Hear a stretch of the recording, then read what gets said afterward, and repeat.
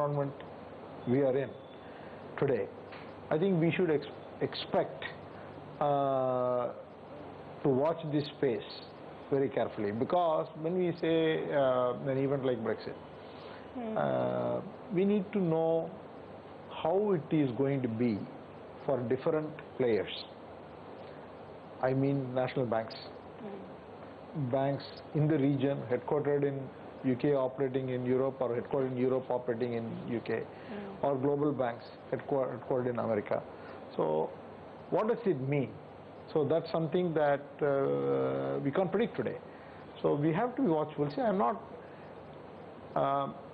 saying that one is not watchful, but all I'm saying is that I'm not trying to give you saying that, oh, there's going to be a big problem.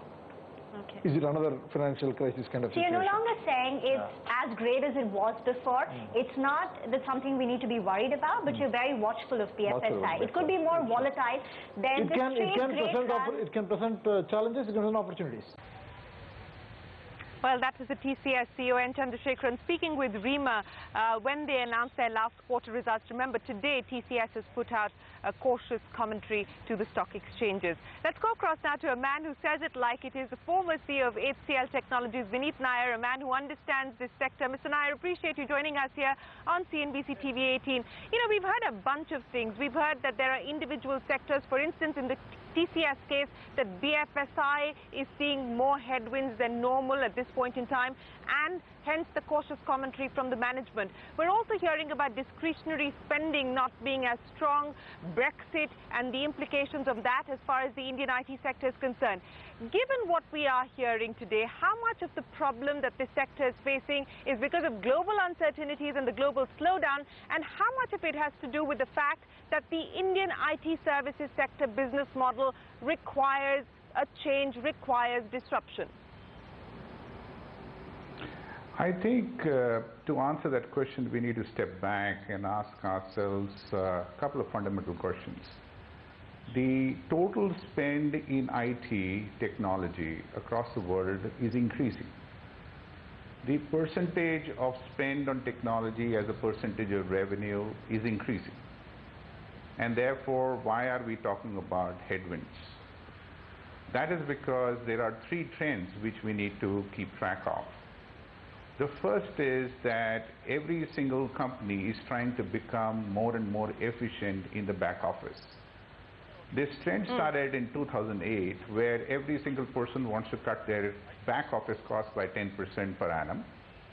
They want to redeploy that money in front office, which is in analytics, reaching new customers, and deploy that money so that they can grow their revenue faster. And the third is there is a churn in customer base which is taking place. So new companies, new technology companies, new fintech companies, Uber, Airbnb, all these companies are coming up at the share of wallet from the banks and the traditional companies. So if you are a company which is boxed into what I call the old customer and back office service, you will see a headwind. If you are with old customer in front office, you will see a tailwind. If you are with new customer in new services, you will see times and opportunities as never before. So the reason we are seeing various kinds of commentaries coming in is because companies are finding themselves in different shapes and forms with portfolio in different zones, because of which they are either facing too much headwind and they have not done enough to try and get into areas which have tailwinds. That's the reason you're seeing different kinds of commentary coming in. But the trends which we are seeing today, there is nothing new in those trends.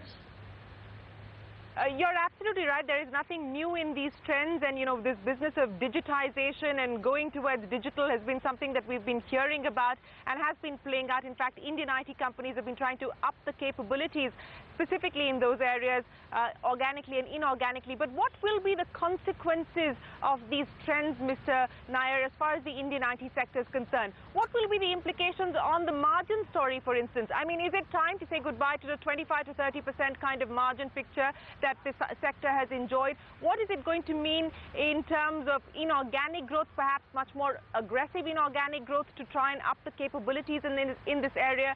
What will be the consequences of these top three trends that you just articulated for us?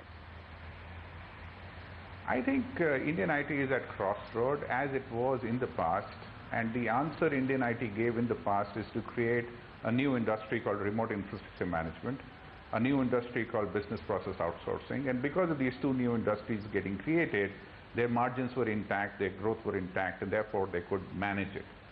So unless Indian IT focuses and creates a completely new market, which is not lip service but actual revenues in front office, actual digital revenues, actual capabilities, actual acquisitions, actually feet on the ground, actual restructuring organization to be more front-facing and less delivery-focused, to be less cost-focused, more revenue-focused, to grab market shares in new customer areas. So unless Indian IT does that, I'm afraid what they did well with remote infrastructure and BPO, we would not be able to do in that future. However, I am optimistic on the same leadership in Indian IT, which could manage the storms for so many decades, that I think this is a wake-up call, and they would. And I'm sure there are something cooking in each kitchen in various degrees of flame, and they will get rolled out. So I'm pretty sure that Indian IT has something cooking in the backyard, and they will come out with this, great investments in these new sectors. That's the only way out. Otherwise, you are boxed in like Dell was, like EDS was, like HP was, like IBM was. You're boxed into a reducing cost structure. So price will keep going down. Your costs can go down for some time, but not forever. Therefore, you have to get out of this box. It has to be a certain percentage, but you have to get into a new box, which needs new skill. And I'm hoping and I'm confident that Indian IT will get into that box. And therefore, we will be back to great, high-teen growth rates and good margins. So let me end by asking you that this new box that you're talking about, what will it take for the Indian IT sector to get out of this box and into that new box that you're talking about? I'm not going to ask you about what the stock markets will make of valuations and so on and so forth. I mean, that is a quarterly phenomena that will play out in the markets. But from a strategic perspective, from a long-term perspective, what are the strategic choices that Indian IT will need to make today to get itself out of the current box into the new one? I think the word transform means changing the form of something permanently. The word permanently is underlined. So the first thing Indian IT would have to do is to give up its obsession for cost and price and that box. So to say that I'm going to jump off the cliff. If they don't have that, then they will keep on putting their best and brightest in the old box.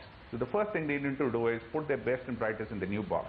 Number two, they need to shift their entire investments away from automation and cost reduction into revenue generation and becoming more relevant for relevant customers. And number three is they have to demonstrate tremendous amount of urgency because the market gaps are closing very fast. Like Indian IT took EDS and HP by surprise, there could be lots of companies, and I know a lot of companies, I work with them, that they will take Indian IT for surprise if you are not urgent. If you do not demonstrate that urgency for investment, urgency to move your best and brightest, and urgency to adopt to a new business model, which is completely different to our old business model. We did that with remote infrastructure management. We did that with BPO. I'm hoping we can do it with this also. Well, we certainly hope so. Vineet Nayyar, always a pleasure speaking with you. Thank you very much for joining us here on CNBC TV 18 with your thoughts on the crossroads of the Indian IT sector